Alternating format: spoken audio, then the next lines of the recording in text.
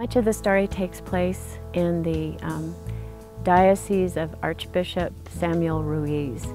who was considered to be by many people a radical advocate for the poor. He's considered a great hero in southern Mexico, but he also had to pit himself in many ways against the reigning view of the government at that time. Liberation theology, of course, is the view that the poor should have primacy in our spiritual orientation, that they have something to teach us that's of deep worth to us, and that it isn't just a matter of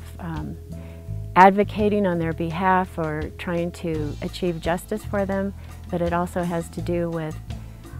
seeing in them something that we who consider ourselves more privileged, maybe more wealthy,